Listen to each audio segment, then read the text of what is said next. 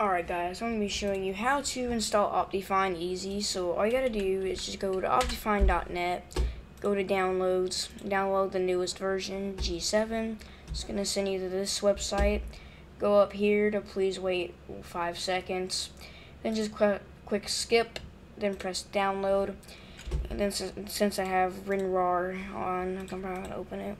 So you're going to open it. You don't have to do open with. You're going to need Java. I'm not going to tell you how to install that. So you open it, then you press install, and it's going to say Optifine is successfully installed. A couple seconds later, press OK. Go in your Minecraft launcher. It'll be automatically installed, and then you can select it in your Minecraft launcher, and that's it. Have a nice day.